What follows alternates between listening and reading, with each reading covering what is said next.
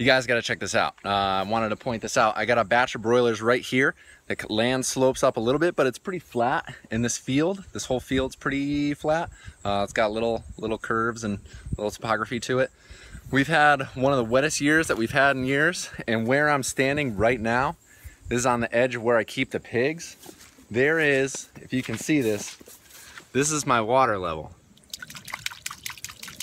Look at that. Right up at the surface. Like, you can't see the roots of the grass in some places. And the water table, like, I could see it. Tough to have a lot of wet acres. If this was a dry year, this would be pretty dry. I've actually run broilers on this strip before. That's why instead of going down that way, I took the broilers and went the other direction because I knew it's drier in the field over there.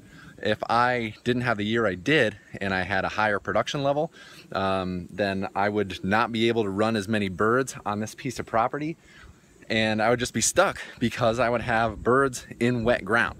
That's kind of crazy.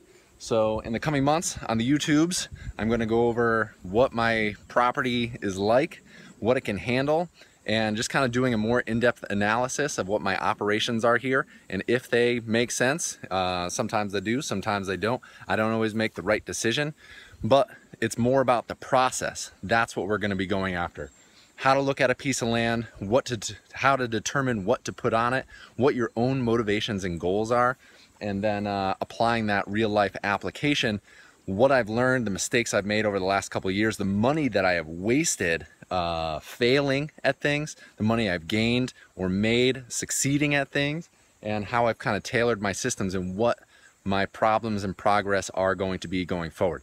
Life is a process of setting up new systems, adapting, being agile, and you gotta adapt. I didn't choose this piece of property, but I still would. It's beautiful here. I love it. I want to spend the rest of my days here farming if I can. You know, that's the goal. I love farming, but man, on a wet year, I got soggy ground, and I got to figure out how to deal with that. So subscribe to the channel. We'll talk more about this. I'm just highlighting that wet ground today, and until next time, I'll see you out in the field.